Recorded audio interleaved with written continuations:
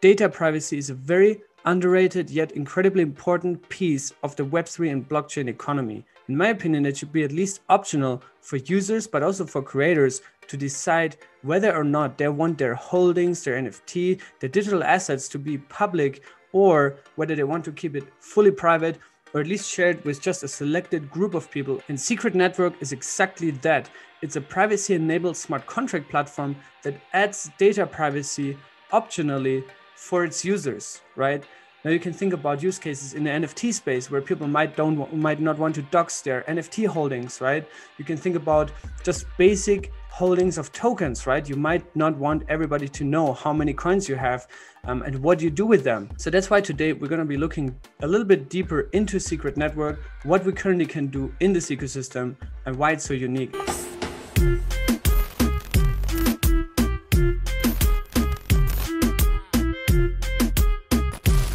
So the history of Secret Network goes back to the project called Enigma, which was previously an L2 on Ethereum that was also trying to build a privacy layer, but on the Ethereum blockchain, right? But then Tor Bear came around.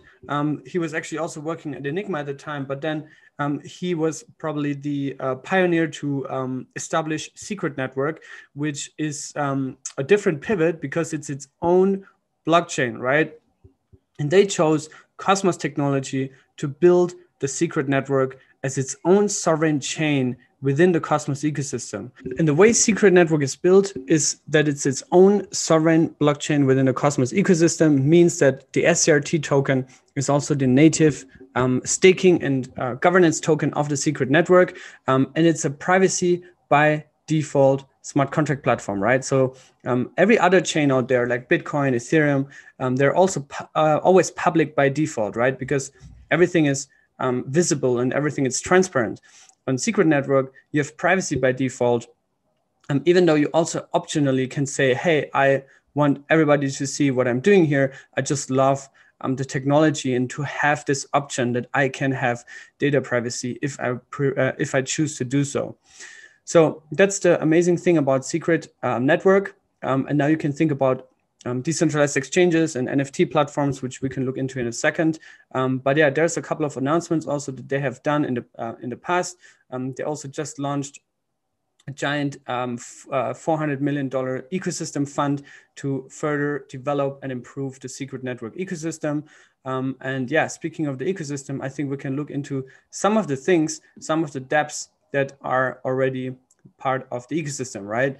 The first one that you probably also know from my interview with Carter is Shade protocols. And Shade is basically the first killer application of Shade is Silk, which is a stablecoin that functions on a mint and burn model, where you have a basket of assets that are stabilizing and backing up the value of Silk. So this just launched, and also obviously with the launch, they also had an airdrop, right? Because we're all spoiled with airdrops here in the Cosmos ecosystem.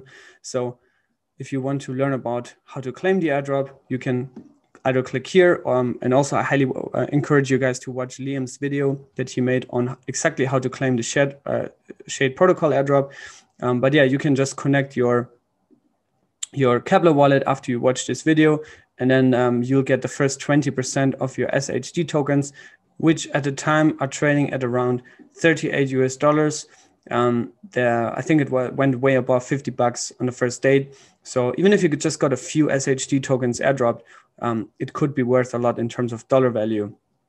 But anyway, that's Shade protocol. Now we are already on the SecretSwap DEX, which is one of the native DEXs within the Secret Network ecosystem. And it's really cool because it also has this privacy enabled. It's a privacy first AMM, which I think probably is the first one out there. And if you look at liquidity and daily volumes, we're still nowhere near the Osmosis DEX, for example, but still this DEX has strong product market fit, in my opinion, because a privacy first AMM is something that people in the future especially will want to use more and more and more, right? Currently, we're having 18,100 users, 160 pairs. And if you look at the user interface, I think it's pretty easy to use, right? You can just conduct trades here. There's pools. You can also provide liquidity. You can also yield farm a little bit, right? And yeah, there's some pools where you can provide liquidity. The SCRT Alter pool has 124% APR. So if you compound it, it's even more. But yeah, this is also very early stage, relatively thin liquidity if you compare it to osmosis. So trade all these things with care, and don't go all in immediately on those things. But I still think it makes sense to play around with it because it's a very different experience and it's also a very different purpose, right? They also have their governance here right on the first page, so you can see what's going on here. SecretSwap also has their native token called CFI, and yeah, there's also incentives. And as of my knowledge, there's also going to be an airdrop for CFI validator delegators. So that might also make sense to play around. I don't know if the snapshot was already taken, but if you just bought some secret and look for validators, you might play it smart and delegate it also to the CFI node, which you can find here on the Kepler wallet. If you're not familiar with it, please get yourself a wallet at there. Kepler is the best wallet in the whole world, the best crypto wallet. And secret staking currently is at 24.48%. We can also look into some of the tokenomics of the secret token in a second. But if you scroll down here and you find the secret network chain, you can see that there's currently a set of 70 validators. And I think at some point there's the CFI validator, which gives you the airdrop. Let's see, chainofsecrets.org, earn CFI airdrop here. I don't know if that's going to be worth a lot, but if you want to get hands on free tokens, maybe that's where you can get them. Otherwise, I think also the secret network community is incredibly open. So if you join their Discord and ask for some other SCRT for gas fees or even CFI to play around with, I'm sure they will help you out with that. So 70 chains currently securing the secret network chain, 70 nodes currently securing the secret network chain with an APR of 24%, 25%. It's not bad. That's really good, actually.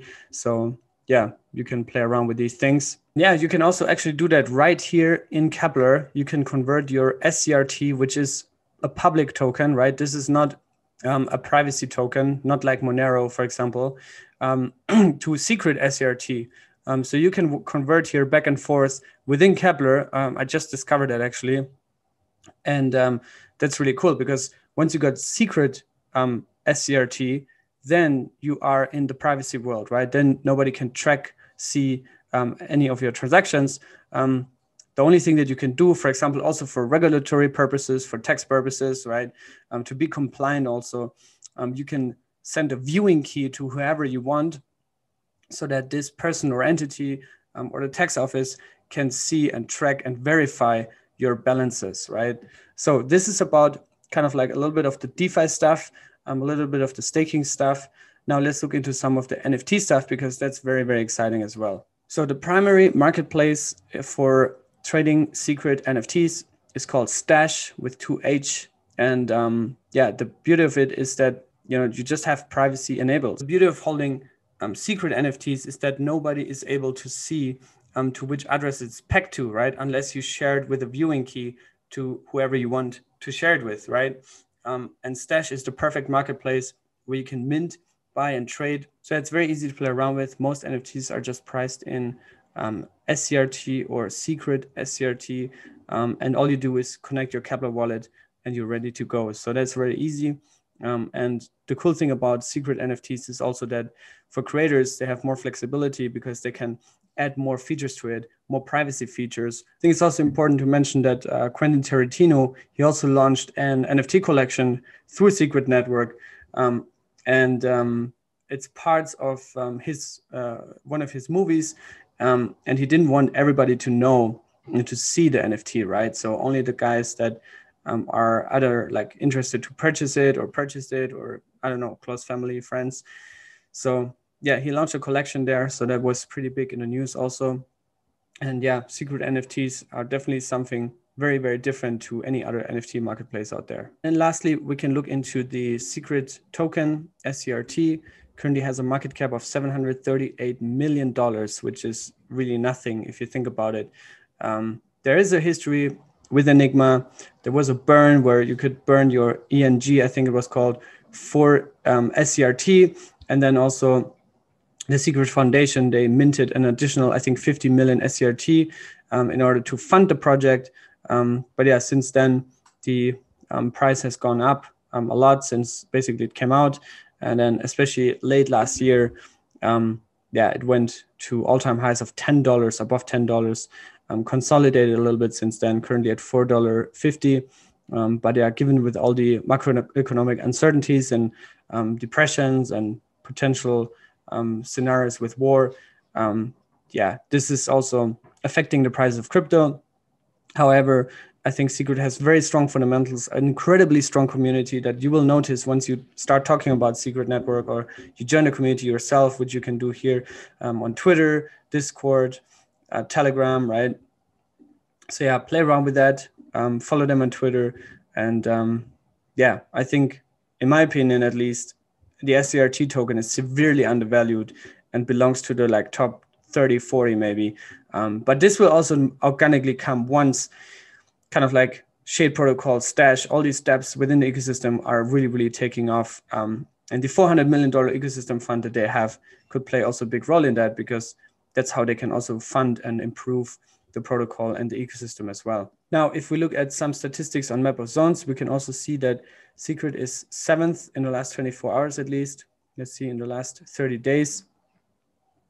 They are 10th when it comes to IBC transfers, and they are ranked on 7 when it comes to monthly active users, right? Above 30,000, which is pretty cool.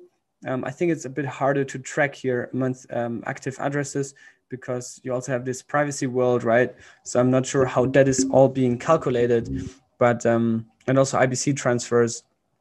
But in any case, Secret does have strong product market fit. It has great adoption. I see a lot of people are also starting to talk about it now. So very, very exciting project. And the best way to get Secret is probably through osmosis. At least that's always the place where I go. And yeah, you can then just connect to your Kepler, and you can already use it on Stashh. You can convert it to Secret. You can do whatever you want with it. You can stake it. You can farm it, provide liquidity here in osmosis as well. There's also incentivized pools for it. So yeah, you can look them up real quick. Secret Osmo pool even has external SCRT bonding rewards for the 14-day pool, way higher than for the 1-day pool. So check that out, but that will actually end in 4 days. Anyways, I hope you enjoyed this video. You learned something. I'll see you guys in the next one. Stay safe and be good.